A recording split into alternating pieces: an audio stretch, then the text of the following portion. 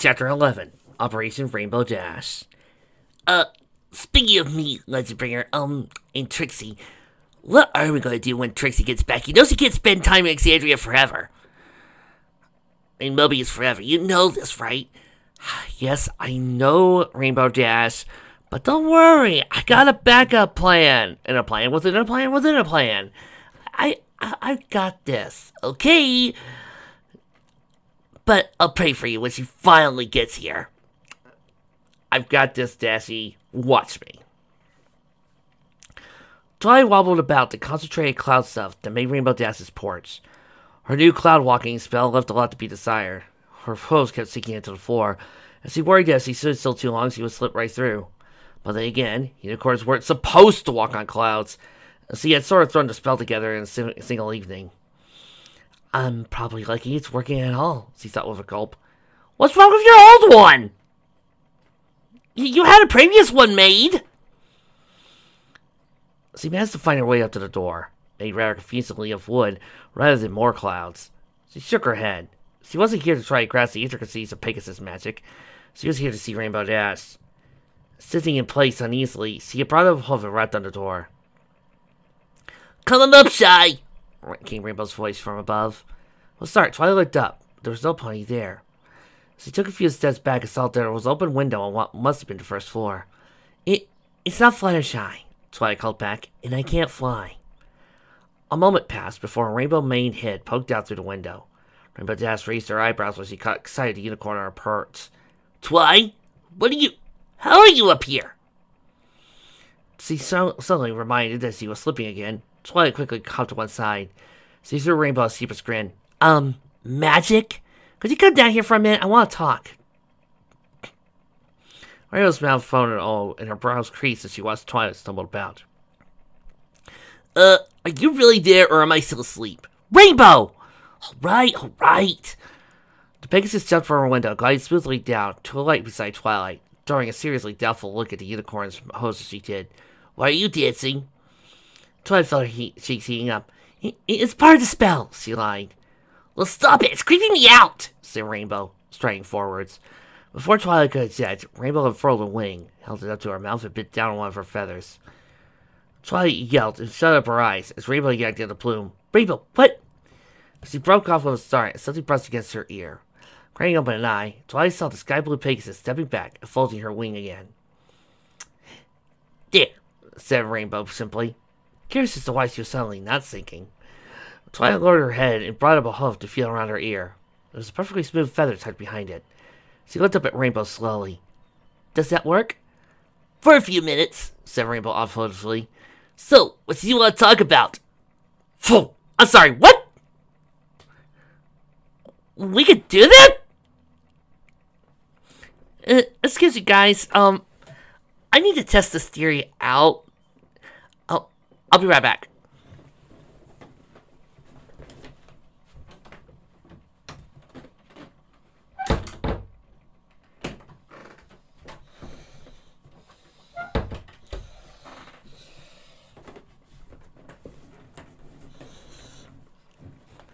I've just been told by Filthy Rich that I'm never to perform any experiments with Diamond Tiara ever again. But it was kind of fun. She did seem to enjoy it for a few minutes until we realized that Pegasus magic didn't work that way, and I had to flew down to catch her. Filthy Rich did let me hear it. And I'm kind of banned from bargain bins for about a week. Oh well, I prefer to stop at Barnes and Noble anyway. So. Twilight blinked. You can just pull out one of your feathers and... Rainbow rolled her eyes, but Twilight noticed the twins of red creaming onto her face. Well, you don't do it just for any pony, the Pegasus muttered. Anyway, like I said, it doesn't last long, so... Right, Twilight said, snapping back to reality. I was wondering if we could take a walk. You know, to the schoolhouse, rather than meeting up at the diner and going from there, and... I know it's a little early and everything, but... She trailed off, suddenly feeling very guilty. She just made Rainbow yank out one of her lovely feathers, after all. A walk? Rainbow repeated, more surprised than skeptical. Like, just us two, no Trixie. Twilight shook her head. She's staying in today. I thought you and I could deal with some time alone. Rainbow gulped obviously. You did? Yeah. I mean, yesterday you flew off so fast we didn't really have a chance to talk, said Twilight, cocking her head to the side. Oh, right. Sorry about that, said Rainbow, glancing away as she did. A moment later, she blinked and turned to smile over at Twilight. But yeah, okay. A walk sounds good. Just, give me a second. I'll be right down, okay? Twilight nodded and returned to smile. As Rainbow took off on an air-zag flight path and zoomed back into her window, Twilight reached out to touch the feather again. She wondered why she'd never heard this kind of gesture before. Sharing Pegasus magic by giving a plume? Maybe no pony knew. Maybe it was a Pegasus secret. Or maybe it was something that this author made up just to do some romantic tension between Twilight and Rainbow Dash. Or maybe only Rainbow Dash could do it. She had to do some research some other time. In any case, it gave her a warm feeling of reassurance in her chest. Know that Rainbow had trusted her with one of her feathers. She made sure that it sat comfortably behind her ear before trying towards the edge of the cloud. Peering over the edge, she focused on the grassy hilltop far below and channeled her magic into her horn. No sooner had she closed her eyes to blink than she found herself standing atop a said hill. She smiled to herself. Even with official Pegasus cloud-walking magic to support her, it felt a whole lot better to be back on solid ground. Rainbow Dash swooped down soon after, announcing she was ready to go. And together, they set off in the direction of the trail. Still wondering what was wrong with Twilight's old cloud-walking spell. The late morning air was crisp and gentle, almost relaxing, as Twilight and Rainbow made their steady way towards the schoolhouse. But now the two of them were this close, questions weighing on Twilight's mind were starting to make her uncomfortable. Rainbow cleared her throat. So, how's Trixie's leg doing? She asked awkwardly. Seemed a lot better yesterday. It's healing up nicely, Twilight granted with a frown. But, can we not talk about Trixie, if that's alright? Rainbow cast her a sidelong look and raised her eyebrows. Oh, sure. She let out a breath, somewhere between a laugh and a sigh, before smiling. Well, did you have something else in mind? Twilight gulped resolutely. I want to talk about you, she said. Well, that was a start. What about me? Said Rainbow, her smile wavering as she looked ahead. She told me about what you said yesterday, Twilight muttered. About leaving? Rainbow gave a grunt. I'll bet she did. Twilight quickened her pace to try and get ahead so she could meet her friend's eyes properly. I don't understand, Rainbow. Is it something Trixie said to you? Or, she hesitated, have I done something? Don't be dumb, Twi. You haven't done anything wrong, said Rainbow firmly. Picking up that, Twilight stood closer. So it is Trixie. What did she say? Thought we weren't talking about her, Rainbow threw back defensively. During the silence that followed, she met Twilight's eyes and saw the frown on the lavender unicorn's face. Rainbow sighed. No, it's not her fault. It's neither of you. There's some stupid thoughts bouncing around in my head, you know? I need some time away, a week or two, then I'll be back to normal. Somehow that wasn't reassuring. What kind of thoughts? Said Twilight. Rainbow huffed again. It's dumb, I'm not gonna explain it. Hey, I don't even know if I could explain it. Try. Rainbow stopped in the middle of the trail. Twilight had to swivel around to keep eye contact. She gave the purple unicorn a searching look, as if she was actually considering it. Come on. Twilight pressed as the idea struck her. You're Rainbow Dash. Since when don't you do something because you're not sure you can do it? Rainbow glanced at the ground, then thought, then closed her eyes. Fine. You want to hear me? You want to hear it? Twilight corrected her confirmation, which Rainbow seemed none too pleased by it. The strangely acting Pegasus took a breath, snapping over her eyes, and suddenly trotted onwards towards the tail. Twilight hurried up alongside her. As they walked alongside a much brisker pace, Twilight waited patiently for Rainbow to continue. Pressing her like that wasn't easy, but Twilight really needed to know. You and Trixie, said Rainbow slowly. See you two together is, I don't know, it's weird. It makes me feel all itchy. Itchy? Twilight repeated. I'm sure the nurse has some cream for that. Still was dumb, Rainbow threw back. That's the only way I can describe it. So are you saying you feel uncomfortable when Trixie and I are hanging out? Said Twilight. Like yesterday? Rainbow shook her head. No, that just makes you sound like a jerk. Not asking you to stop seeing her or anything, She trailed off. Twilight racked her brain. She knew she could figure out what the problem was if she had thought hard enough. With all the books she read in psychology, the solution had to be there somewhere. Her face lit up. You're jealous! She cried. A lot more cheered than was appropriate. It became doubly obvious when Rainbow opened her mouth to retort. Closed it again and turned away, her cheeks reddening.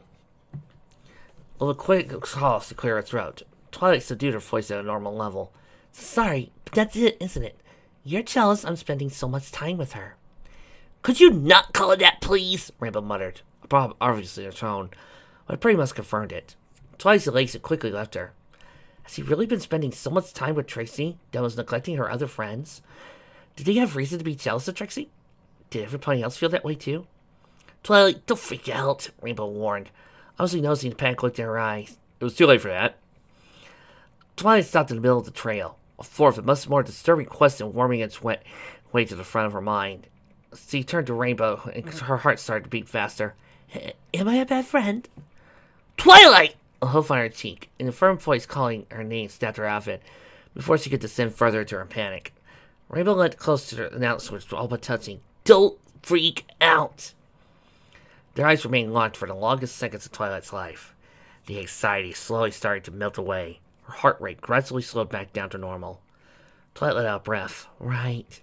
She managed nodding to herself. Right, I'm sorry, that was silly.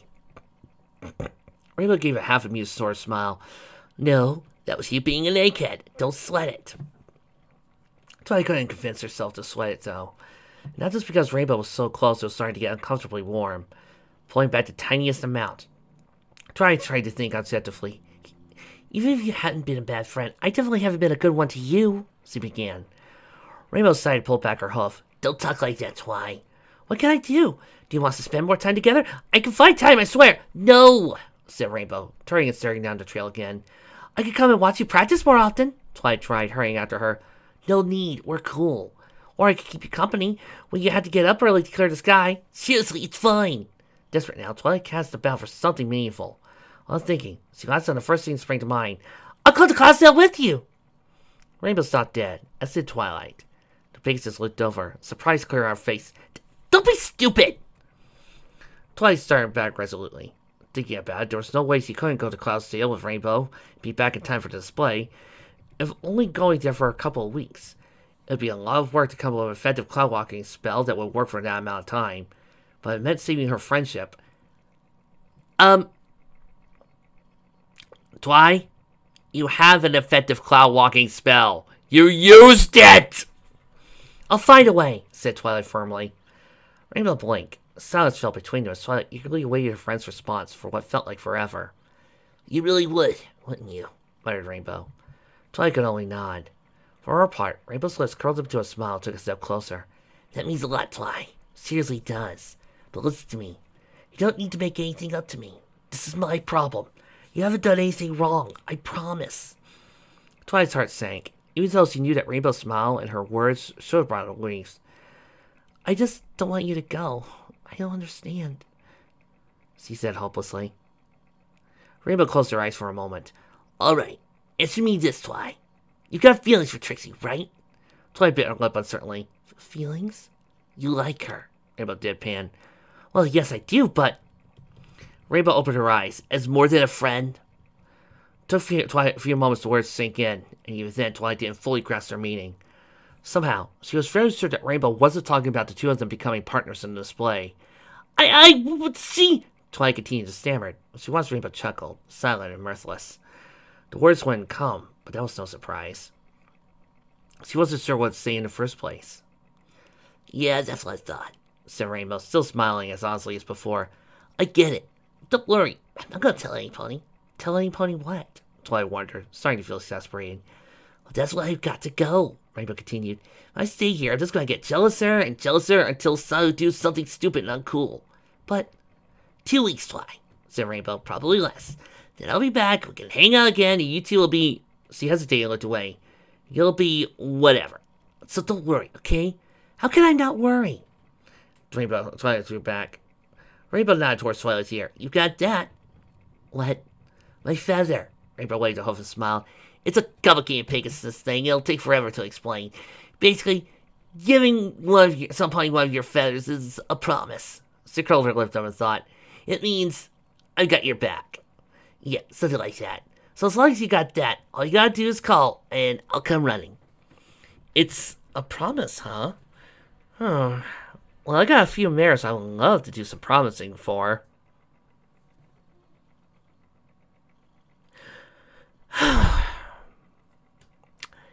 Hitting on different mares while Trixie's around to stop my pervertedness is not the same. Rainbow? Yeah? Punch me, I'm thinking pervy again. Okay! Oh! This is why I prefer Trixie. She only uses the taser. Ow! Twilight blinked and let out a surprised breath. Really? You just gave this to me. Just like that? Why not? Said Rainbow coolly. We're friends, aren't we? Oh, and Flaresa's got one too, so don't feel too special. She smirked, but wavered a moment later. But feel kind of special, okay? Twilight opened her mouth and closed it again. Then grunted as she reached out to make sure the feather was still there. I do. Thank you, she muttered, giving Rainbow the first honest smile she managed that morning. A promise like that was more than Twilight could have dared to hope for. If Rainbow could trust her with something so powerful, then she deserved Twilight's trust in return. Hey, Rainbow said, laying a hoof on Twilight's fetlock. The lavender unicorn looked up to meet her smiling eyes. We're going to be late if we don't get going. Twilight stared at her for a short of moments before offering a smile and a nod. Right, let's go. 2 hours later, Twilight lay in her bed, staring up at her ceiling, and lost completely in her thoughts. If she still had any doubts as to whether Rainbow was really going to be alright, evaporated by the end of their school visit. The way she laughed, played, and told her usual, madly embellished tales of past adventures, with a true smile on her face, was a refreshing sight. When they parted outside the schoolhouse, Rainbow had left Twilight with one last, reassuring pat on the shoulder and a promise of, see you soon! Yeah, she was going to be alright. But almost as they parted, Twilight's mind had avertedly made its way back to other matters. To the unanswered question which their talk had left her. Is Trixie more than a friend to me? The question really didn't make a lot of sense. What was more than a friend? Friendship was friendship, wasn't it? The dictionary that adorned the floor beside her hadn't held any answers, nor had the thesaurus she had just jostled when General was racing over her bedside table. She really skimmed through them, and for once, the prospect of rereading them more thoroughly wasn't all too appealing. She was just too exhausted. Twilight grabbed a pillow, hugged it to her chest and sighed. There's one thing she knew, was that laying here and trying to think would get her nowhere. Despite the fact nag constantly at the back of her mind, she couldn't convince herself to get up. Someone knocked at the door. Twilight didn't budge. She really wasn't in the mood for entertaining visitors right now. The door was unlocked anyway, so whoever it was could come in if they really need to. Twilight? Came Trixie's voice. Are you still in there? Twilight summoned her warmest voice. What's up, Trixie? I'm bored, came the abrupt reply. What are you doing?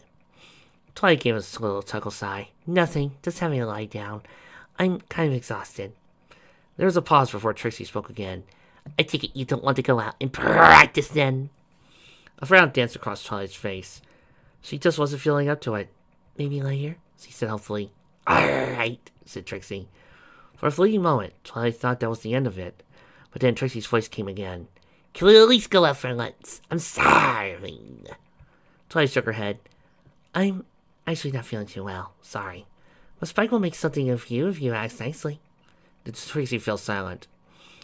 Twilight waited a long while for a response, but none came. She imagined Trixie huffing and walking away down the staircase. Her kind attempts to get Twilight out of bed thoroughly foiled. The door clicked open. Or maybe not. I'm coming in, said Trixie. It wasn't a question. Twilight didn't object. She didn't bother getting up. This new slothful laziness, especially so early in the afternoon, wasn't comfortable to say the least. Maybe she was coming down with something. She heard Trixie's hoof steps coming up the smaller staircase within the room. They stopped for a moment as they reached the top, then started again, before finally coming to a complete stop at Twilight's bedside. Not wanting to be rude, Twilight tilted her head a little so she could meet Trixie's eyes. The Azure Unicorn was looking Twilight up and down, with a questioning look on her face. You look ill, she observed randomly. Twilight tried to conjure up her longest smile, which turned out to be a little more than a lip twitch. I'll be okay, she said. It's just, like I said, I'm exhausted. I just need some sleep. Trixie nodded slowly, but didn't move. She was about to make a subtle hint for her to leave, but abruptly stopped herself. She still had a question that needed answering, and the subject was right there in front of her. There's no harm in asking, was there? Curling her lip, Twilight tried to think of the right way to word her thoughts. When she was finally satisfied, she rolled over to her side so she was facing Trixie properly. Trixie, What are we? She asked frankly. The showmare blinked. What? What are we? Twilight repeated, subtly doubting that she'd chosen the wrong best wording. Trixie raised an eyebrow and cut her head to the side a little. Unicorns. Twilight couldn't help but smile at that. Well, yes, she chuckled. But what are we as in a relationship? Oh, Trixie grunted. Twilight bit her lip. Do you think of me as a friend? Trixie drew back all of a sudden with a half-hurt, half-angry expression on her face. Why would you ask that? Are you saying you don't think of me as a friend? No, of course I do, Twilight said hurriedly, rising to a sitting position and fixing Trixie with an honest stare. That's not what I meant. Trixie squared softened a little, but it didn't disappear. Then, what do you mean?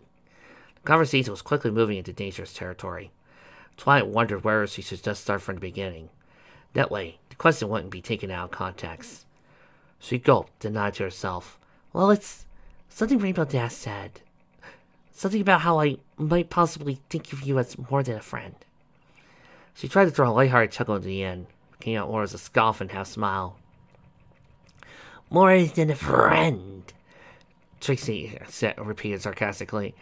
What's that supposed to mean? I don't know, Twilight said immediately. Maybe she was just being about us being partners.